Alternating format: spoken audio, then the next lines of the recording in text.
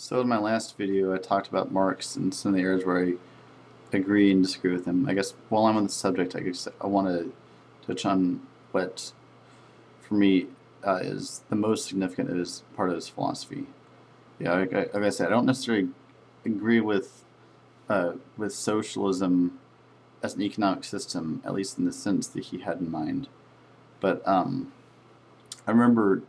in college when in one of my sociology classes when we were studying Marx, and it was I had read Marx briefly in high school, but it was really in a sociology class that I really got to know his philosophy, his sort of philosophy in a little more detail. Uh, his what's really struck a chord with me and has kind of been become more profound to me since then, having graduated from college and gone out into the work world, is his concept of alienation. Um, and basically, I think it's the basic to his concept of alienation is that the capitalist system, um, but basically turns workers into cogs in the machine, where they're sort of alienated from their natural creativity and talents uh, and sort of their natural potential, and sort of molded to fit this sort of industrial machinery of production, and first to conform to the type of production that the capitalist wants them to do, rather than what is really their own inner potential. Um, and so I think that in Marx's famous saying, from each according to his ability to each according to his needs, that from each according to his ability part, I think, is part of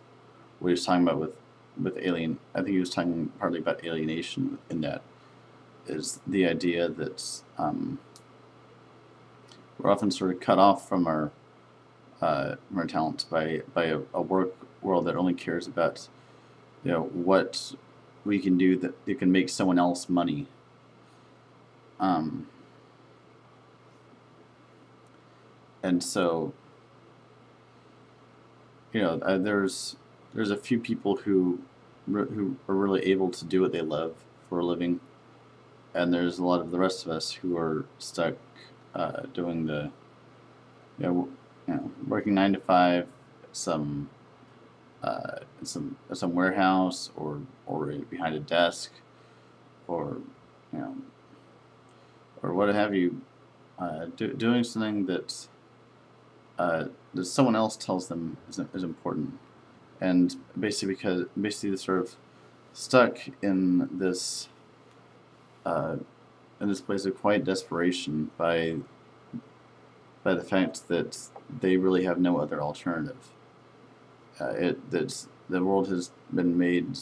cruel to them by the fact that there are so many workers chasing so few jobs,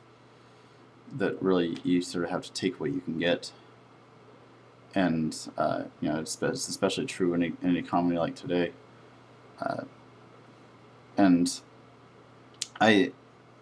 I think that is partly the fact that there is sort of an I think there's a sense of an artificial scarcity of work, um, because of the private ownership of natural resources,